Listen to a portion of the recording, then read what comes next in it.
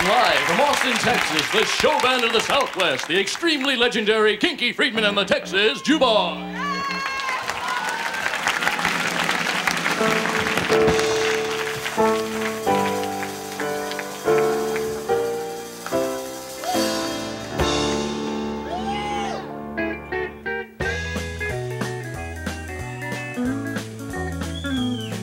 Just a ship out on the ocean, a speck against the sky. Amelia Earhart flying that sad day with her partner, Captain Noonan, on the 2nd of July. Her plane fell in the ocean far away. There's a beautiful, beautiful field far away in a land that is fair. Happy landings to you, Amelia Earhart. Farewell, First Lady of the Air.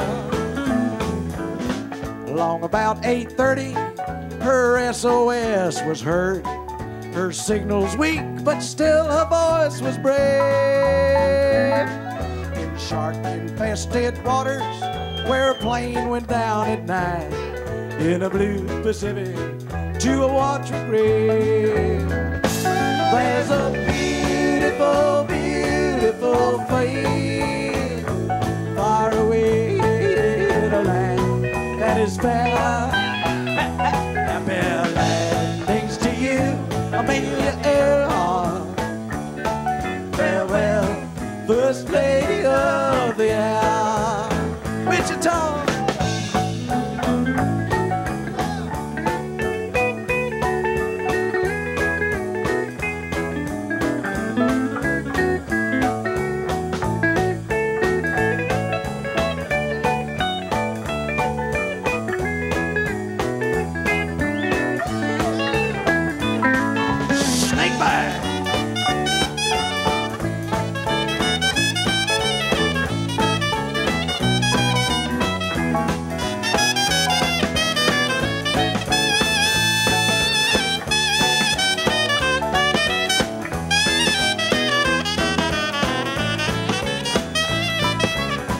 Now you heard my story about this awful tragedy.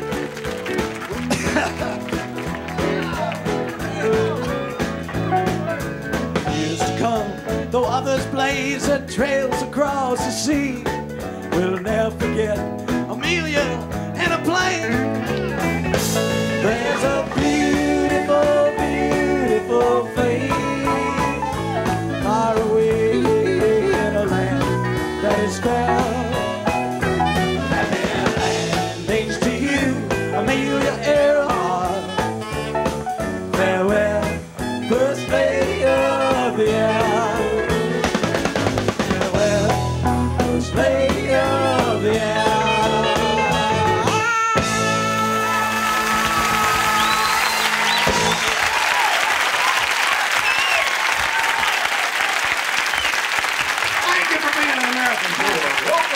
Thank you very much. Hello, it be thy name. All right. Woo, choo-choo, choo-choo, choo-choo. All right, we might bring up a little monitorial area just a tad now. I'm about ready to do this particular song about one evening. There the bee right there now. Must have gotten in a case of the heebie-jeebies over there. I might say that it's quite understandable. So, they'll vomit omelet on their head if you moments ago here, but that's what we're gonna do. Now, as a rule, I never pick up a hitchhiker. That's a motto of mine. I never do it. But on this particular occasion, this old boy was sitting there in the full lotus. I see some folks from Kerrville, Texas here this evening. All right. Thank you very much. All right, there they are. Gordon and Peggy over there now. Wonderful Americans come down to the show here in Austin now, but glad to have you folks here this evening. As a rule, I never do pick up a hitchhiker. On this occasion, this old boy was sitting there in the full lotus position by the side of the road, and I had to pick him up.